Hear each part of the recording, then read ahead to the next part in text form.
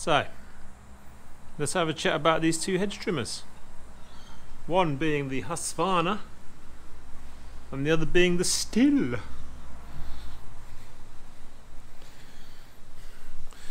At some point in a later video we'll discuss this beautiful pink watering can as well, but for now we'll focus on the Husky, the 520i HE3 and the Stihl HLA66.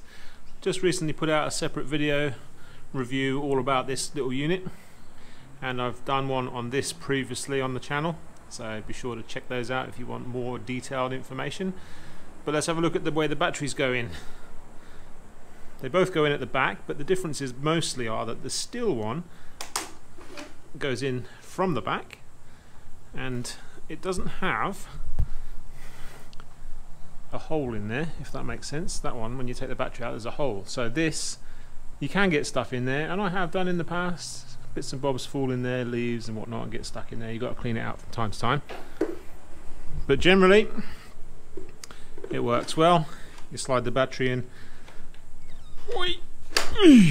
push it in like that, and it's locked in there. I haven't had any of these fall out yet like they did on the previous model of this. Over on the Husky, the battery comes out from the side. Oh, he says, a bit difficult one-handed. There you go. It slides out and you have a hole all the way through, so nothing ever gets built up in there, which is a better design. I always run the BLI 200 batteries in the Husky, Hedgers and saws. I think it's better balanced, and I run the BLI 300s in the blower and the whippy, or the line trimmer, or the strimmer if you're in England. So that the battery on this one just slides in from the right and clips into place. Never had one of those fall out either. So there's a little bit of a cooling design here to help keep the battery cool on the Husky. I don't think there is anything like that on the Stihl. This sort of looks like it should be that, but it's not. Nothing underneath. No, nothing on there. So this is, again, just those little touches that Husky think about. I personally think they just think about things slightly more than the Stihl guys. I don't know why. Sorry, Stihl. You guys think about stuff too. But moving down to the handles, we've got this lovely handle on the Stihl one here, which looks great but doesn't really work that well. As I mentioned in my previous review video, in use, this 3-stage fiddly thumb, checky, hand down, pushy stuff just, yeah, doesn't really work that well. Over on the Husky, you got a simple on button, push that down, pull the trigger up. Easy. Although this bugs me a bit because it automatically turns off after about 30 seconds, and then you've got to press it on again. It's not a biggie. This isn't a biggie either. I much prefer this, but I wish it didn't turn off quite so quickly. Maybe a minute and a half or 2 minutes, maybe even 3.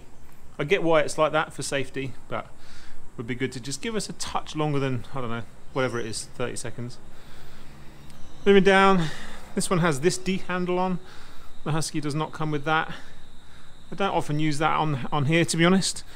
I'm normally holding it up here, so I'm not fussed about that really. It's just a plastic one. I don't use it very much. I don't ever miss it on the Husky, so I guess you could take it off there. But this sort of looks like it should be on the trimmer, you know, the line trimmer. But anyway, this comes with it, and that doesn't. They both have these little clips so you can put the straps in. I never use the straps with these smaller ones. Occasionally I will with the big ones because they do your back in, but I don't ever use it with these smaller ones, to be honest. Both got rubber handles up here, grippy rubber handles. This one's a little bit shorter than that one. Both perfectly fine. This one's probably a little bit more heavy duty feeling. This one's actually, no, they're fine. They're both the same really. All good. No dramas with the rubber handles. Let me just put you down a sec and I'll unfold these so then we can have a look at the blades, whatnot. Okay, they both have a very similar mechanism to release and change the angle of the blades. This just pulls back and then you can flip the blades. Same with this one. Both have the motors here and there. This one is all plastic. Underneath it's all plastic. The gear housing or gear casing is all plastic. It's, you know, it's tough feeling plastic, but it is plastic. This motor does have the fans on the side, on the top here and on the side, to try and help keep that a bit cooler. Husky's has like a handle here, whereas this is more of a sort of just part of the design, I guess. Husky has its fans in here, and it's all metal. This bit, this whole gear housing, and this bit's all metal. Actually, this is metal on here too. This bit here is metal, but everything else is plastic. Whereas this bit's all metal here, and this bit's plastic. This is like a rubbery kind of feeling plastic. Gear housing's all metal underneath. This is a better design.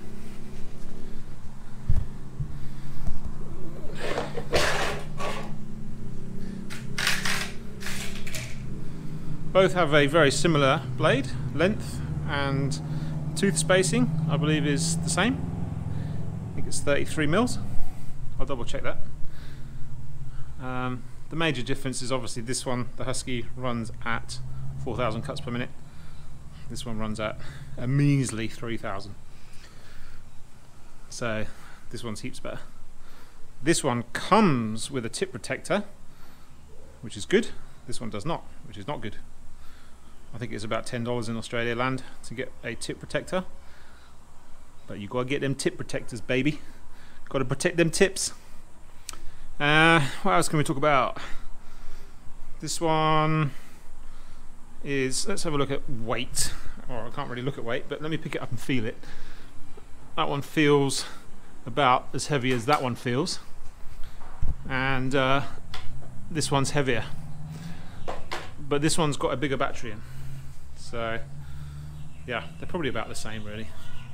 Quite surprised about that actually. This one actually feels a little bit heavier than the Husky.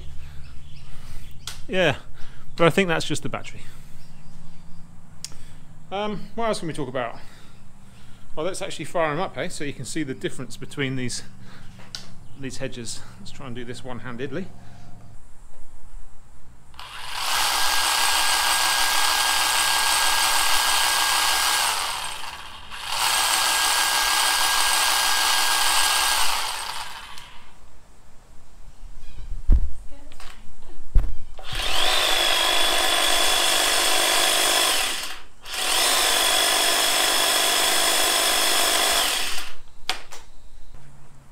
So that's the main differences between these. Just a quick and dirty run through.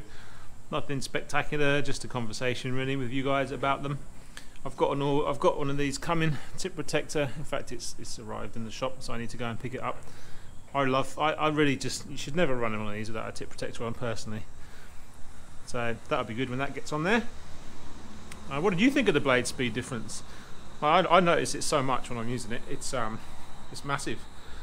It's only 1,000 cuts per minute, but like I really notice the difference.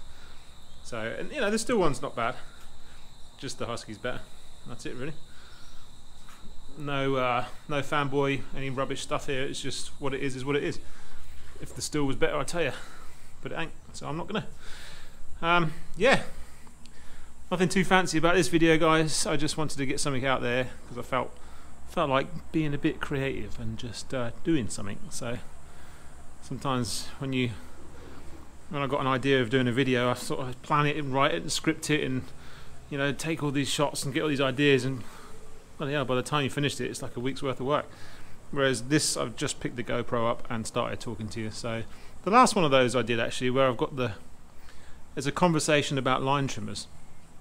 And I've got 4 line trimmers. It's just me talking to the GoPro. That's actually the second most viewed video on my channel. So, you know, maybe just keeping it simple and straight to the point and real is actually what, I don't know, maybe that's better. Anyway, let me know what you think. If you prefer this kind of just basic, simple, straight to the point videos, or something, I don't know, I say a bit more fancy, but they're hardly fancy, my videos, are they? But you know what I mean.